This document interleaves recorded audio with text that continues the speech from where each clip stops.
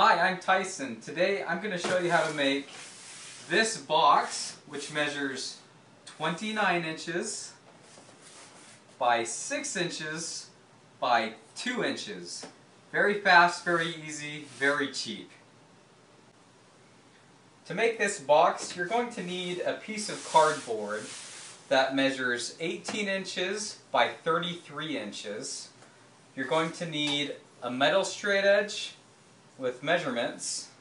You're going to need a marker and a box cutter or utility knife with a fresh sharp blade on it. We're going to start with the piece of cardboard laid out like in this direction. If you're facing it, it'll be landscape direction. Go ahead and place your straight edge at the bottom, at your bottom left-hand corner.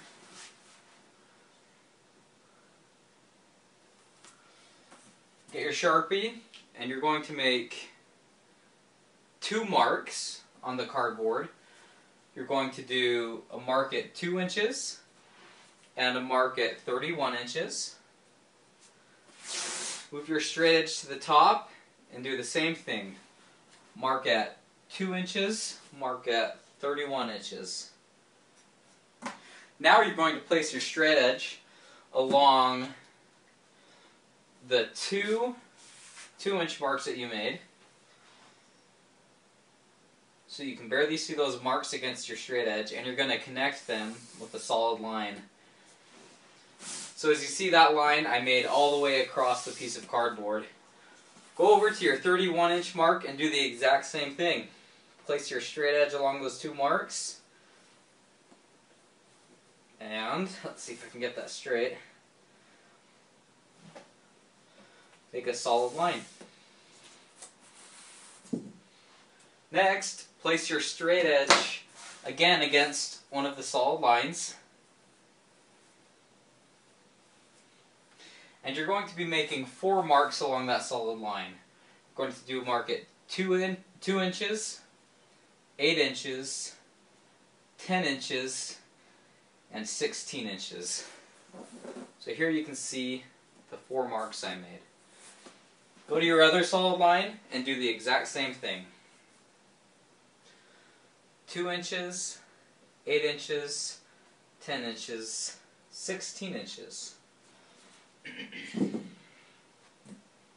Next, put your straight edge perpendicular to the solid lines you made and line it up with a set of those marks. So I'm going to start with these bottom 2 marks.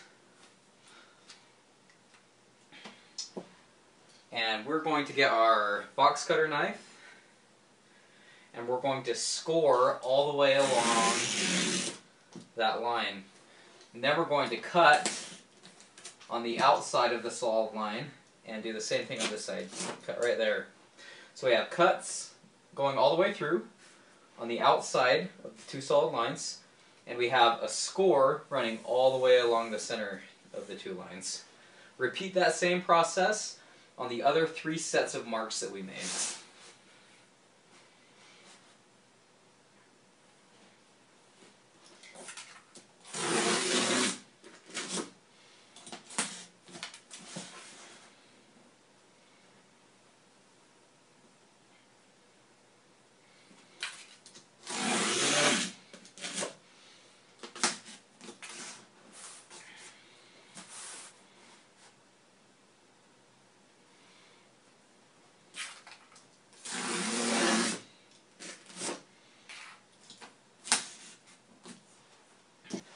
Line your straight edge up again with one of the solid lines you made.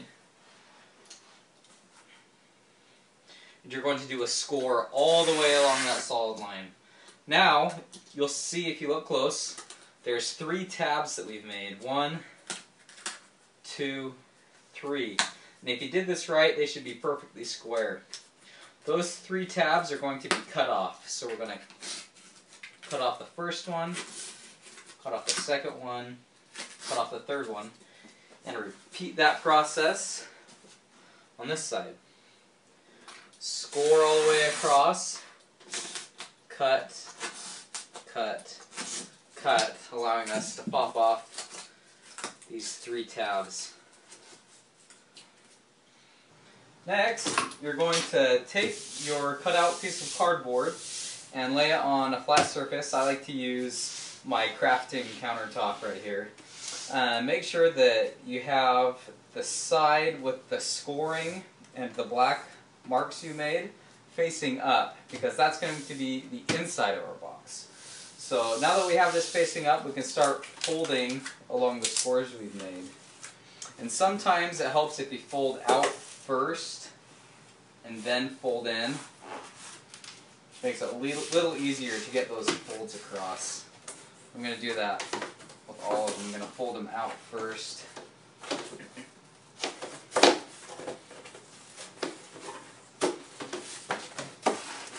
Now I'm going to fold them in.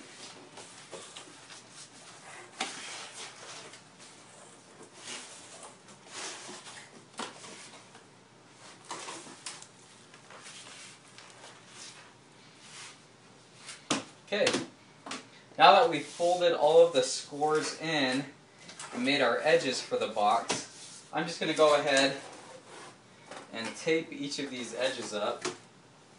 I just use kind of like this first part doesn't have to be really strong tape. One corner.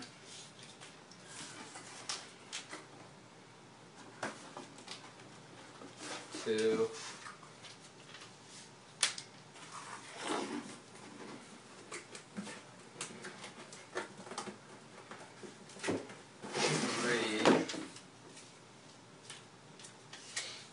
More. 4. Alright, so the base of our box is complete, and you're ready to go ahead and put inside whatever you'll be packaging. I went ahead and I packed some styrofoam in around these handles just to keep them from moving around while they're in shipment. Next I'm going to close up the box. And I'm going to put a few more pieces of Scotch tape along here to hold this box shut so I can put some long pieces of tape along it.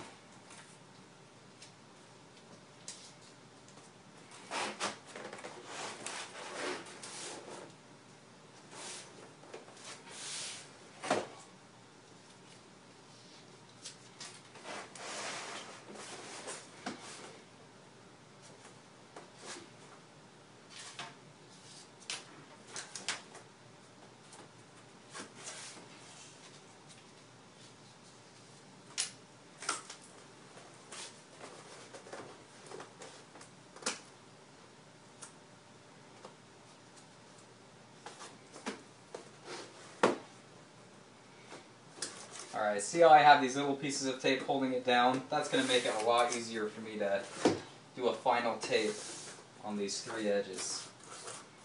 Okay, let's go ahead and do the final taping. Just double check the measurements and how long my tape needs to be.